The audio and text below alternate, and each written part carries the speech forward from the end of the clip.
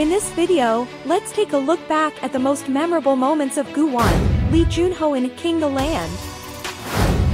Going to work by helicopter.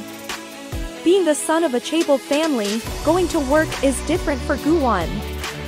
Right in episode 1, Goo Won made an impressive appearance by landing a helicopter on the company building.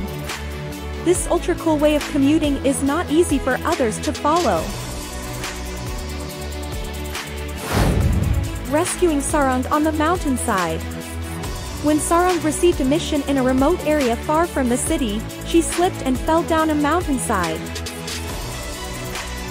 Goo Won worried and requested a helicopter to rescue Sarang.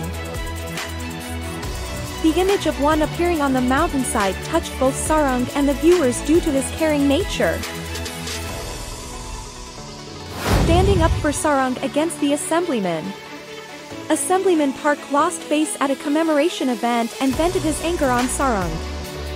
But Goo Won protected her. This segment showcased Won's masculinity and determination to protect his loved one. From beginning to end, Won remained steadfast in this relationship, ready to confront powerful individuals and his own sister to protect Sarang. Crying upon reuniting with his mother. This scene reveals the rare vulnerability of Goo Won throughout King-the-Land. In the presence of one's mother, all of us become small and may shed tears at any moment. The moment when Won embraces his mother is also considered the most touching scene in the series. The wedding.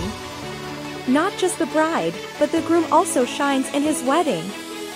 A perfect ending for Goo Won, as he is no longer hindered by his father, no longer troubled by his sister, reunited with his mother, and able to spend his life with the girl he loves. Perhaps Won is the happiest character in King-the-Land. How about you? Which scene featuring Goo Won do you like the most?